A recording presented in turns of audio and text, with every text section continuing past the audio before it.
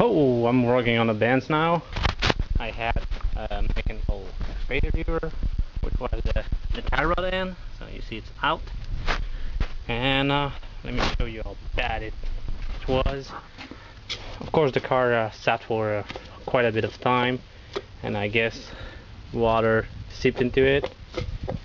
And the way the car sits when it's been a while, it goes all the way down.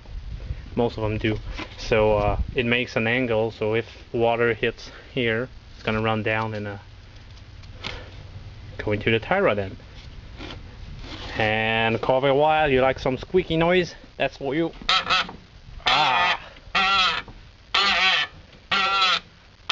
So that's the noise I would hear whenever I was turning, or the car would be rising up or lowering itself down.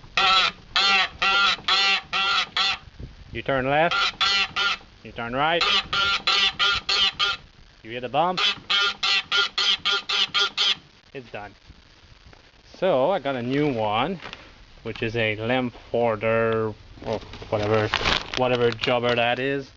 I don't know, but it's German, so I got a nice one, and it's got a kind of a bushing in it. This one has it too. And yep, so I took the whole thing out with the tie rod end. So I'm gonna measure the whole thing, make it the same length, so I'll save an alignment fee and I'll be good. So time to count the threads and match these with this one. So that's 25 threads, so I'm gonna put it to 25 and I should be good. 25 letters on my dresser. You know I got to get paid.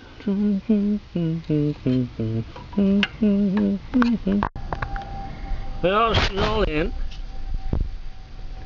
25 threads. Should put it right where it should be. And no more clunking noise and squeaky noise when turning. That's a good amount of caster right there, huh? Yeah. Yeah, she's happy, she's looking good. So, nice. Really nice car, but just a bit expensive.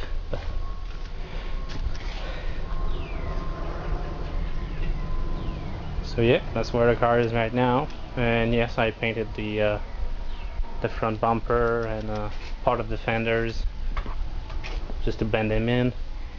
It's a bit dirty, been toying with it and putting grease all over the new paint, but that's the way she goes. So one job done, 10 new ones coming in. Yeah, I got too many projects. But yeah, soon I'll be doing the rocker panel on the big truck, and might be painting the impulse. Yeah, I gotta paint it this year, otherwise I'm never gonna do it. This year is a good time, so I got time, got money, so yeah, time to do it. But I got a new dent over there. I don't know what happened. Something must have fell on it. Yeah, got a big ding right there. Sucks. It's in primer too, so yeah. Should have happened before primer, before I did all the body work, but that's not how it works. It's always after. So let's put the wheel straight. That's one thing with the air ride is those fenders are gonna get messed up. The way they designed the car, the wheel don't clear the fender if the car is going down, so it should not go down, but after a really long time it can. So oh yeah, and exhaust leak to fix.